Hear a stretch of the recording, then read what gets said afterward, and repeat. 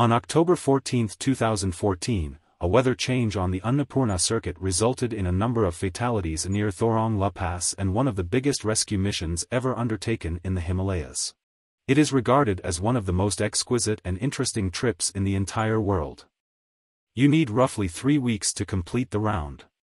The path takes one from a height of 780 meters to a height of 5,416 meters over the Throng La Pass. This is the highest point overall on the trek. The pass is often crossed from east to west, as it is simpler to descend than to ascend because of the approximately 1,600 meter altitude change from the west side to Mukinath. The walk is very well liked due to the route's beauty and lack of overall difficulty to complete.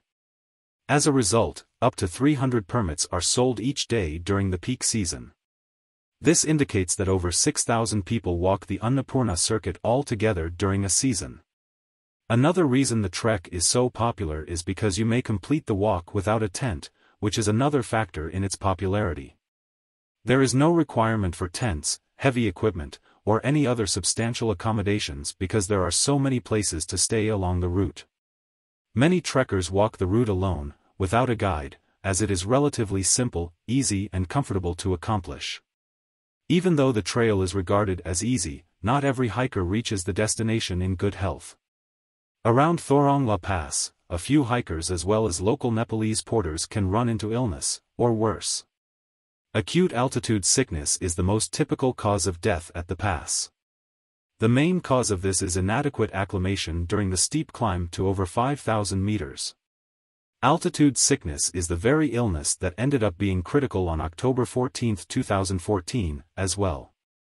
Whereas, there was news that the weather on the mountain was beginning to change, with meteorologists forecasting severe winds and storms a week prior to the catastrophe. The weather had started to change on October 12, making it completely unsettling, dangerous and entirely different from earlier in the week. More than 160 trekkers set out to cross Throng La Pass despite the weather predictions, and words of caution from others. At high camp on the east side, there was already 20 to 30 centimeters of new snow in the morning. However, the visibility was not yet alarming, giving some trekkers hopes of crossing the pass. East to west was the direction of the wind. Thus, the majority of hikers were propelled toward the pass by a tailwind. At first light, the wind picked up speed and people started to become concerned about the situation. Turning around on the east side now required reversing and going straight into a headwind. This felt much worse than continuing with a tailwind up to the pass. The wind began blowing so hard that the tracks of the person in front vanished quickly. At this time, visibility was less than 100 meters, and with every gust, a whiteout occurred, reducing visibility to nothing. The horizon was no longer visible after that. However, many trekkers continued to struggle to get over the pass without realizing that it would be considerably worse on the other side. At the top of the pass, where the wind was the greatest, conditions were the worst. The wind was magnified by the landscape's nozzle effect, which forced the wind inside like a funnel. The wind chill was said to be less than -50 degrees Celsius. At the top of the pass, there is a tiny tea house. As you could expect, there was no place to take refuge from the storm, and it was completely full. Many travelers that came there were at the peak of their journey. Numerous trekkers undoubtedly took longer than the typical 3 to 5 hours to cross, putting them in an even more dangerous situation. Those who had trouble acclimating here were battling not only the weather, but also the effects of altitude sickness.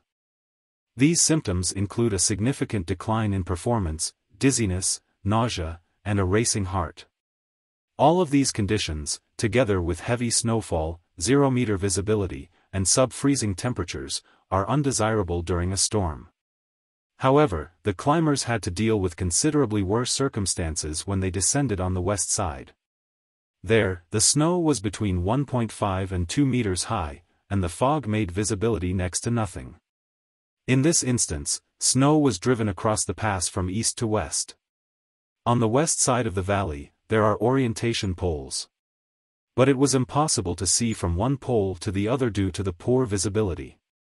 These were the perils that trekkers, villagers, and guides had to deal with. Even minor errors or injuries can have negative consequences in this scenario.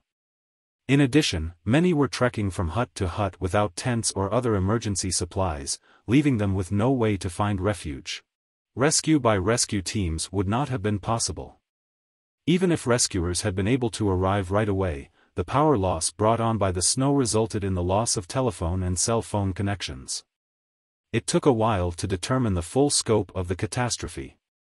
After 3 days, 17 people were still missing. In the end, a total of 518 people were saved, including more than 300 trekkers. Regrettably, 43 people passed away.